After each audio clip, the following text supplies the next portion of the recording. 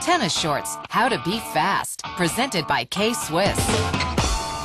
I'm fast because I'm tall. I could take fewer steps than a lot of guys to get to balls. There's a lot of guys who are 6'6", 6'7", 6'8", 6'9", and every guy is fast. It's a new wave athlete.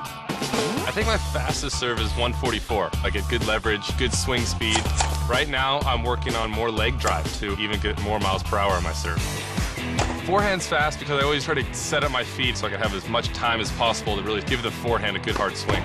Being fast, it's not just about speed, it's about anticipation, recognizing where the ball is, getting your footwork in place, being graceful.